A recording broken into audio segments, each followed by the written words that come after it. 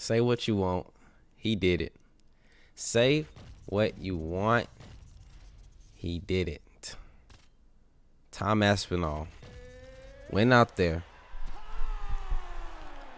and defeated Sergey Pavlovich, the big bad man of the heavyweight division. Honestly, Tom Aspinall is my favorite heavyweight. I really like him. I really like Sirgan as well. But I feel like when I seen Tom Aspinall fight for the first time, bro, I'm like, Tom Aspinall, his boxing is just clean. Now, Sergey is a powerhouse. Now, did I personally rule out the chance of Sergey knocking Aspinall out? No. Because at the end of the day, this is heavyweight boxing. I mean, anything can happen, right? But we have a fighter like Sergey, very powerful boxer. And then you have Aspinall, a clean boxer. And tell me, if on paper, usually that clean boxer would win. But sometimes the power does get there. I mean, it's just MMA. And, you know, the gloves are much smaller and stuff like that. But Tom Aspinall winning there on short notice. If you guys didn't know, Pavlovich was the backup fighter. If I'm wrong, please correct me. Pavlovich was the backup fighter to Jon Jones versus Stipe Miocic. Aspinall came off the couch with it. And he went out there, took a chance, and completely knocked this man into another planet with a 1-2. Simple 1-2. And I'm so happy for Tom Aspinall. I really am. I really am. And I want to get you guys' opinion on the fight. What did you think? Who did you have? Now, when it came to Vegas odds, Tom Aspinall was actually the favorite. But when it came to, I feel like the MMA community, a lot of people had Pavlovich. Now, rightfully so. I mean, dude, I'm telling you, he hits like a Mack truck, right? He hits like a Mack truck. But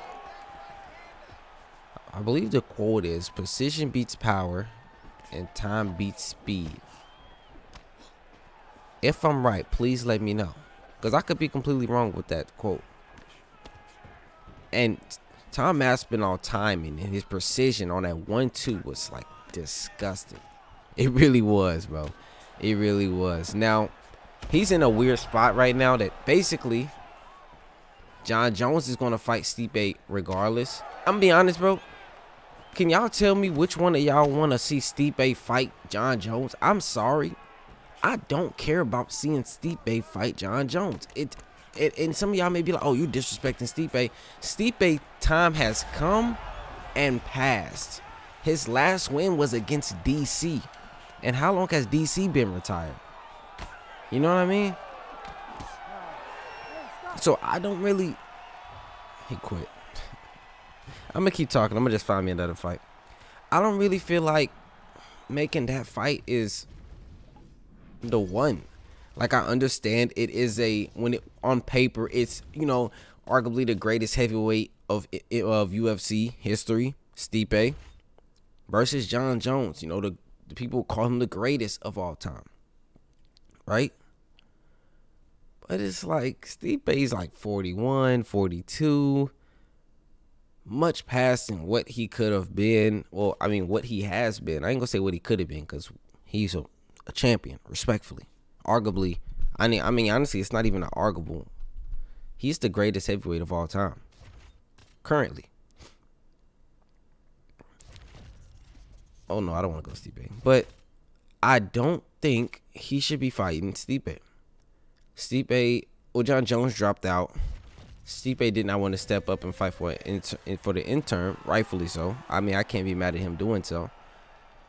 But Tom Aspinall stepped up and did it. So here's where your question, like, what did you do with Tom Aspinall? Did you just have him wait a year? Like, because is Jon Jones going to fight again?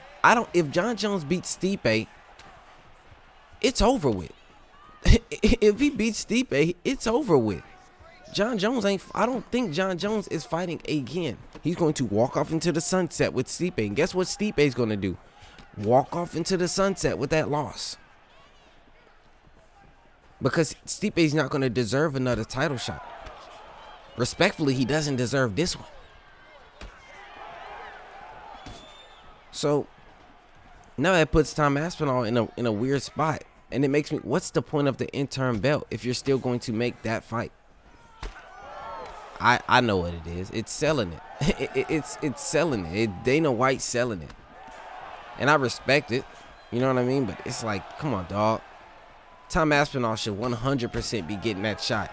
And honestly, it's John Jones' moment to show that I'm still better than these younger guys. Now, he beat Cyril Gane.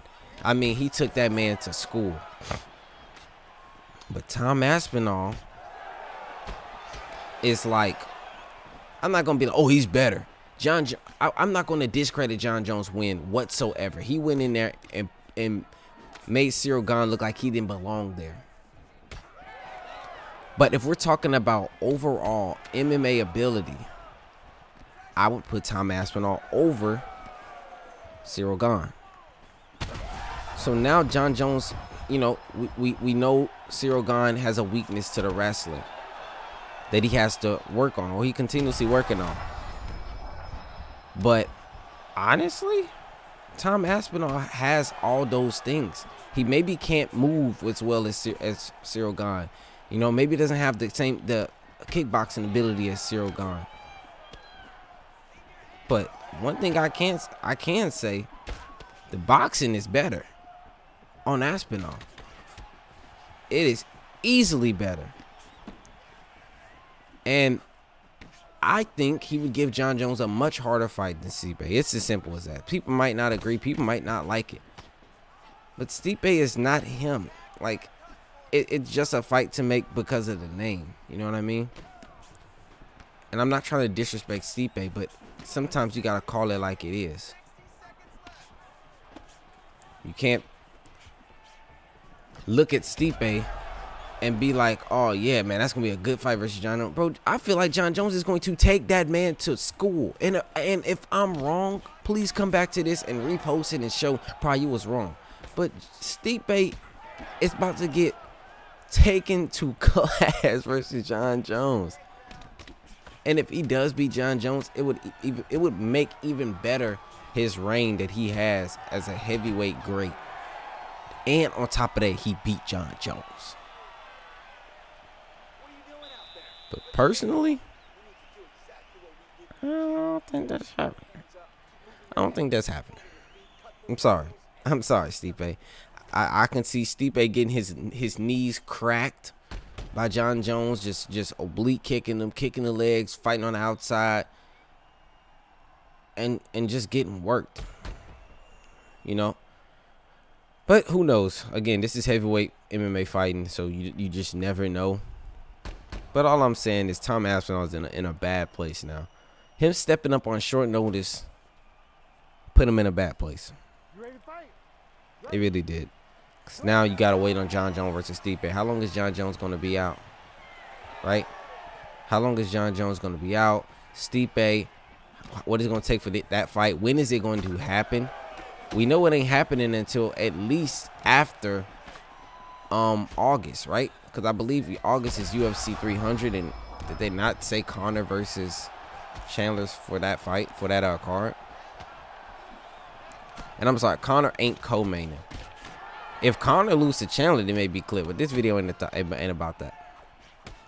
Man, throwing in 1-2s. But Tom Aspinall, man, shout out to him. I ain't gonna say against all odds, but a lot of people had him getting smoked by Pavlovich. And he went out there in 1 minute and 9 seconds and put that thing on him. He put that thing on him. Matter of fact, let's try to knock this dude out with a 1-2. Okay. Oh, wait a minute. He throwing them things, though.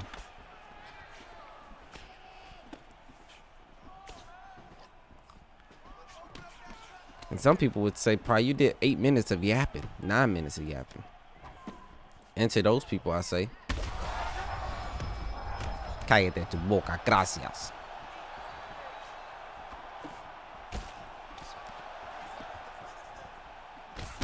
Rocking with the 1-2. Dropping with the 2.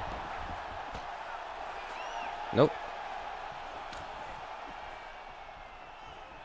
Nope.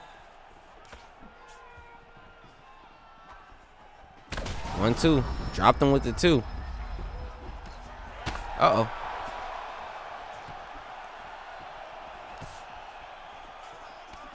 One, two.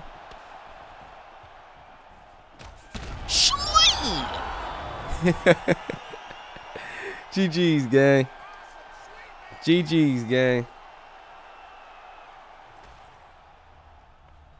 Nigga, that knockout. Put him to sleep. Cinematic replays, EA Sports, into the game. Hey. GG's to my opponent, though. Good shit to Tom Aspinall. Great fight. I appreciate you guys for watching the video, man. Really do means a lot to me if you made it all the way to the end. Again, much love. If you haven't yet, be sure to hit that like button. Subscribe up. Turn on notifications. Be looking out for another video. I'm going to do an Alex Porton video today, and I may or may not stream, but we're looking at about a 65-35 split. You know what I mean? But I'm out, man. Y'all boys stay up, stay blessed, keep moving forward, and I love y'all, all right? See ya.